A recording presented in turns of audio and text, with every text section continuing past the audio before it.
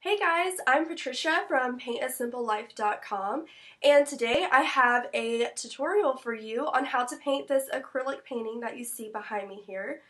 And I made up this painting on the fly as I was filming, so I do kind of hop around a little bit, but I have audio that tells you exactly what I did and why I did it.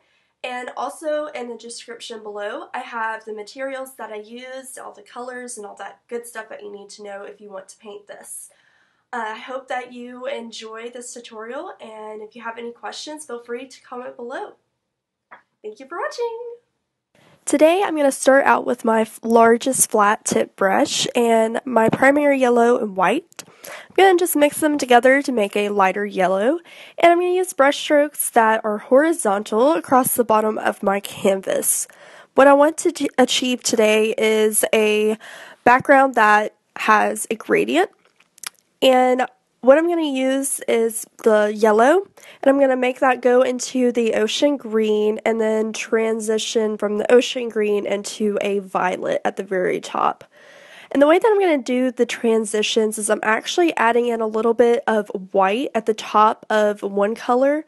That way when I add in like this blue right here, once I add that in, that white just helps blend in the blue into the yellow. That way that you don't have a really just drastic line in between your colors, and it's not just like here's yellow and it stops right there and there's your blue.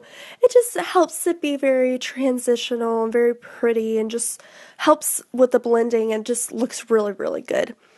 And what I'm actually doing now is I've rinsed out my paintbrush and I added in the blue and the white just themselves once I had that paintbrush rinsed and dried out. That way I could kind of start fresh once I had that transition area, and also went back and added a little bit more yellow into the transition later on, just to kind of help with that.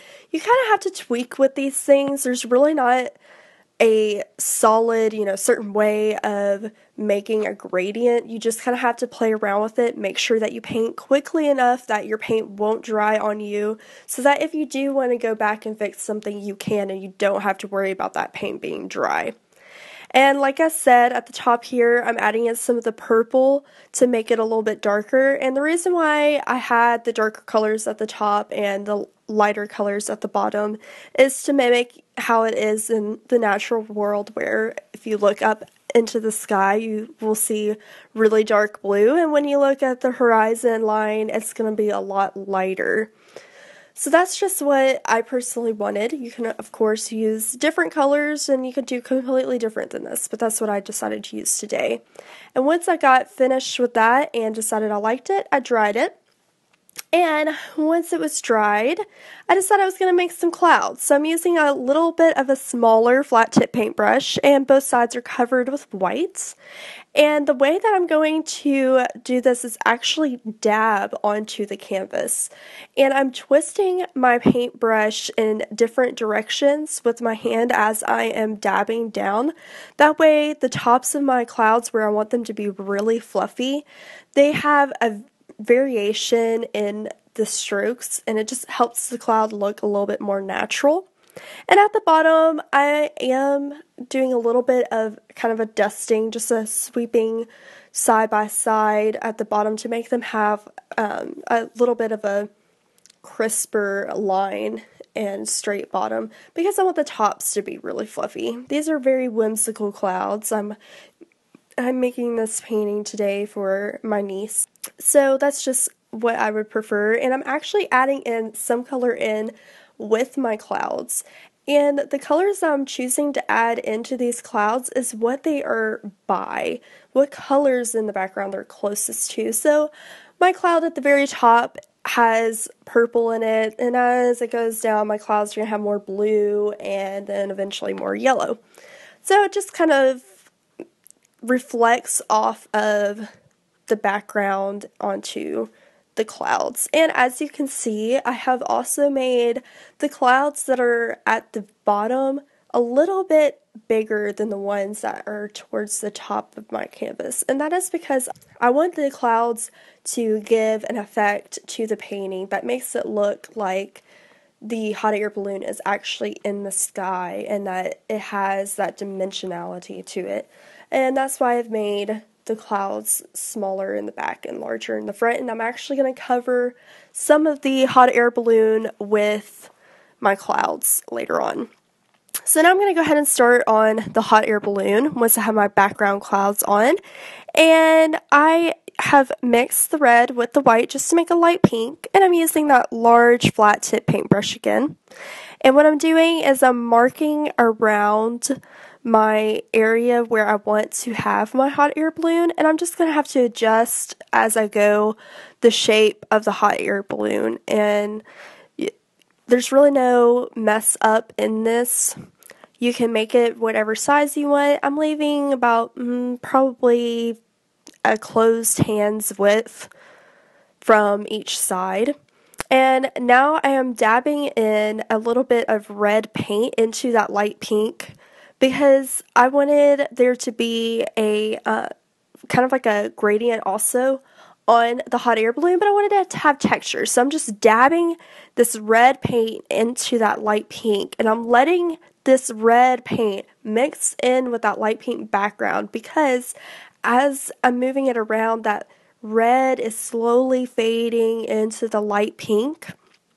And with me moving around the edges first and then into this area that I've decided to have a highlight, when my paintbrush runs out of that paint, it makes that highlight stand out even more, and it just makes the balloon look a little bit more rounded. And I just like having the different variations in the colors on that. Anyway, I'm also going to kind of sharpen up the edges of my hot air balloon just to make sure that everything is nice and crisp.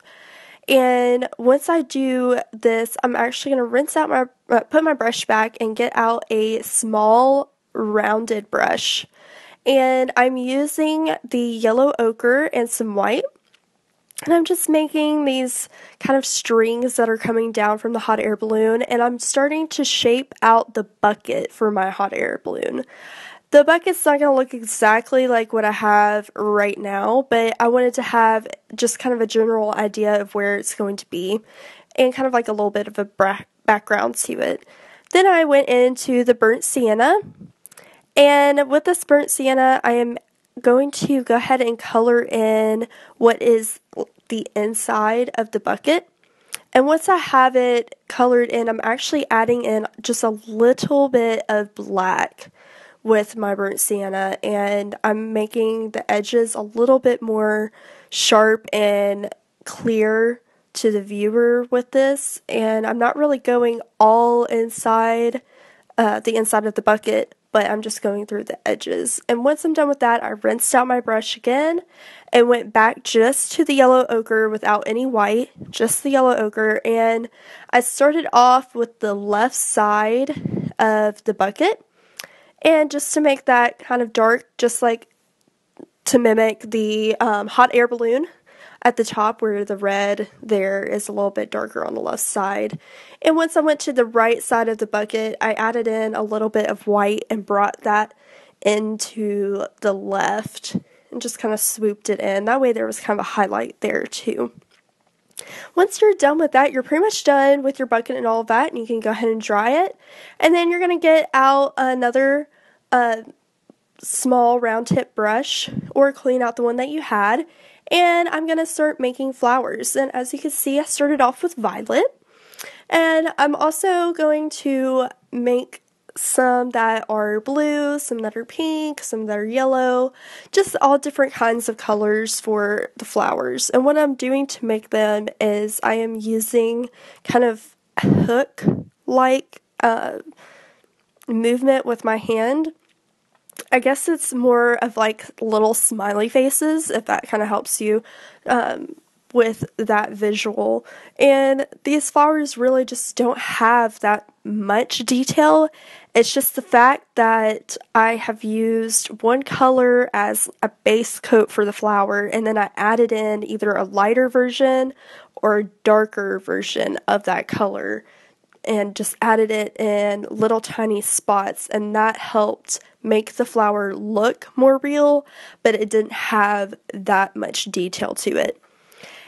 And as far as spacing goes with the flowers, I really didn't have any particular idea or plan as to where I was going to put them and how I was going to space them or anything like that. But what I ended up doing was overlapping a few flowers, and I had them kind of spaced at random. I wanted to make sure that I did have a uneven amount of flowers though, because that is more visually pleasing to the eye. We like uneven numbers for some reason, and that's just what I chose to do with this. And once I was done with that, I rinsed out my brush, and I got the green and went ahead and added just some little sprigs of green foliage and leaves and things like that to the flowers and around the flowers and on the bucket itself, and also on the strings that are attaching to the balloon. And as far as the strings that are attaching to the balloon goes, I kind of made it look like it was a vine wrapping around those, so I used them in that way, kind of making them look spiral going down. And that pretty much just concludes all that is with a hot air balloon itself, really. There's not much more that I did to this, just kind of added a little things here and there, just stepped back, looked at it, see what I wanted to add, and, all of that. And once I was done with that, I dried it, and I decided I was going to add, those larger clouds that I spoke to you about earlier. And I'm just using that same exact motion that I did earlier with the dabbing, but using different angles, and letting my paintbrush naturally fade out with the white and coming back with a little bit more in areas that I wanted to be really bright. And I'm also using a larger flat tip paintbrush this time than I was the first. This is actually the same flat tip paintbrush that I used for the background. And I'm also going to add a cloud that goes across the front of the balloon, because I want it to even more so add that feel of the balloon is in the space. It has things that are going around it. It's not on just like a flat surface. And with these clouds as well, I am going to add colors into them as well. So just keep that in mind. If you want to add colors in, you can. You really don't have to, but I liked adding in some blues and yellows just because the blues helped add that shadowy effect to the painting, and the yellows added, a little bit of highlights. But don't go too crazy with the colors. You still want to have white fluffy clouds in this. But once you have finished with that, you're pretty much just done with your painting. The only thing that I'm going to do now is make it have that kind of foggy, whimsical effect. And I'm doing that with a sponge. And I just got quite a bit of water and mixed it in with my white, and then dabbed my sponge on a paper towel. And then I just went in and kind of dry rubbed a little bit of that white paint on to the painting, and this kind of just gives a foggy effect, makes it look like maybe it's in some tropical area or by waterfall, that kind of fog look. And I just think it was a nice touch to add to make it look like it's really high in the air and has that distance look to it. And I mostly added it on to the darkest areas of the painting, that way you could really tell a difference, and added it around some of the clouds and things like that, just to make things, edges, a little bit more foggier, a little bit more fuzzy. So once you've had that on, you've pretty much finished your painting, unless you want to add, anything else to it. But this is how I painted my hot air balloon, and I hope you enjoyed the tutorial.